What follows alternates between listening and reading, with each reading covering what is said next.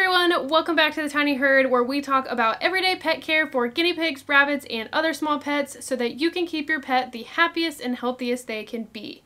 Today's video is going to be a really important one because we are going to be going over everything you need to know about vitamin C for guinea pigs.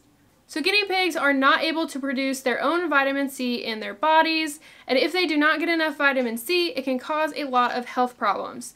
These can include scurvy. In younger guinea pigs, it can cause issues with growth and bone deformities, and it can also cause a weakened immune system, which can make your piggy more likely to catch other illnesses. Because of this, we as pet owners need to be providing vitamin C to our piggies to make sure that they are staying healthy and getting the nutrients that they need. The easiest way to do this is through their food. Providing a healthy diet for your guinea pigs is one of the best ways to make sure they live a happy and healthy life, and one of the biggest considerations you should have in mind when creating a diet plan for your piggies is making sure that they are getting enough vitamin C. So let's jump into this.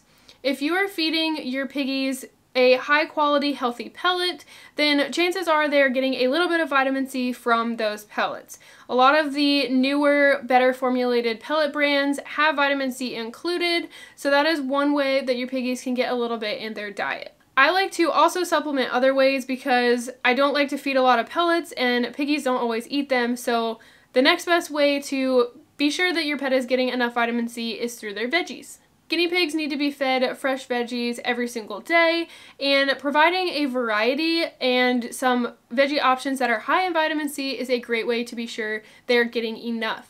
You'll have to figure out what your piggies like, but two of my favorite options for veggies high in vitamin C are green bell pepper and cherry tomatoes. I'll link a great list down below that breaks down all the different safe veggie options and their nutrients and vitamin C content. Providing a variety of veggie options for your pets on a rotational basis, so meaning you kind of switch it up every day, is a great idea anyways because it provides your pets with a lot of enrichment, but doing that can also kind of circulate different veggies with different nutrients and ensure that they're getting a better, well-rounded diet.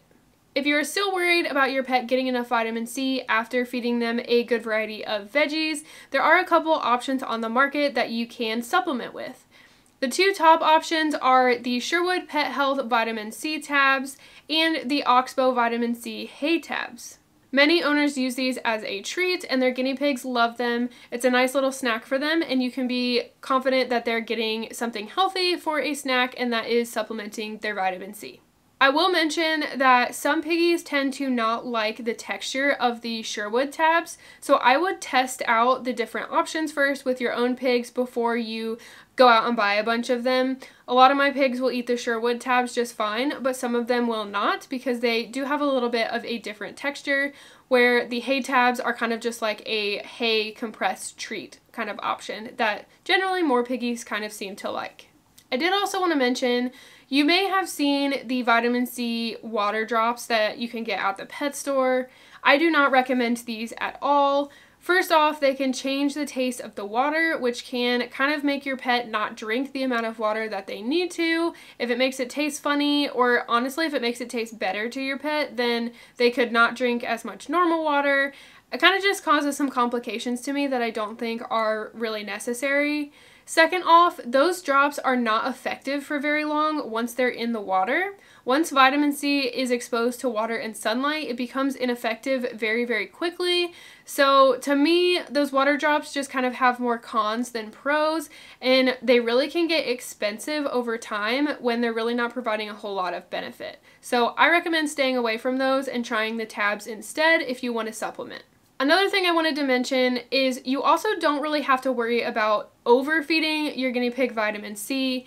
It's water soluble, which means that anything extra your pet eats that they don't need in their body, that their body decides that it doesn't need, they will just excrete out in their urine. So it will just pass through their body. It won't cause any issues. It's not toxic or anything like that if you feed your pet a little bit more than what they actually need. So you don't have to worry about that.